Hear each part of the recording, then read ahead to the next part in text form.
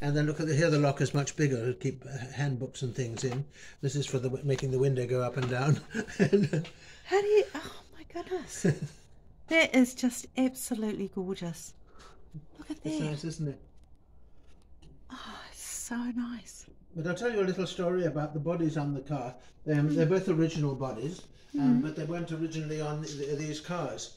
And after this car had been given a new body in about 1914, 1915, because you couldn't wear out the car, not ever, but the body being woodwork and on bumpy roads, it would get a bit damaged, and so people would often have as many as 3 different bodies on the car during its lifetime. But this had got its second body when I bought it, and I wanted to restore it to being original. So I went to a different scrap dump where I was able to buy this body, and so the car came off one scrap dump, and the body came off another. But the man that owned the scrap dump for cars also had carriages on his scrap dump, and he had about 100 beautiful carriages, horse-drawn carriages, because in the 1920s and 30s, people were buying their first motor car, and in London they only had a single one-car carriage house, and they had to take their carriage out in order to put the car in. And this scrap dump, about 10 miles out of London, had about 100 beautiful carriages, and he couldn't sell them for £1 each. Nobody wanted to buy, because they were all getting their first cars. But he told me to go down this alleyway and turn right, and I'd find some car bodies. And on that scrap dump, in the same day, he said to me, Adrian, he was an ex-Navy diver, and I was an engineer in the Navy at the time, and he said, Adrian, you can have any body you like for £5. So I went wandering around, and I found this body, and I found that body, both on the same day. And so I went to my father, and I said, can you lend me £10? Yes. And he did, and I bought both these bodies on the same day.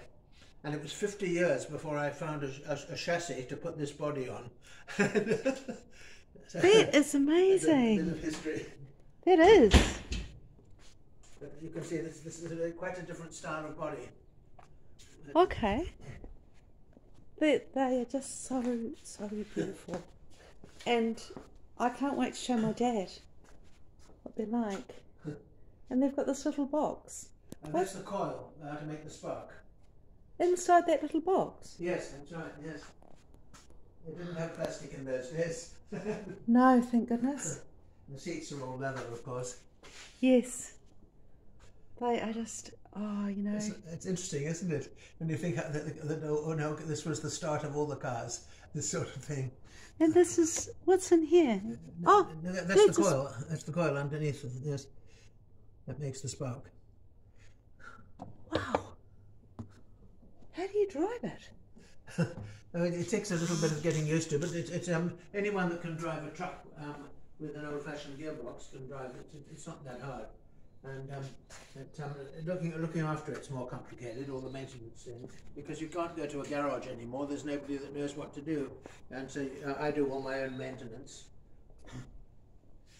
It's just absolutely exquisite. It's so beautiful.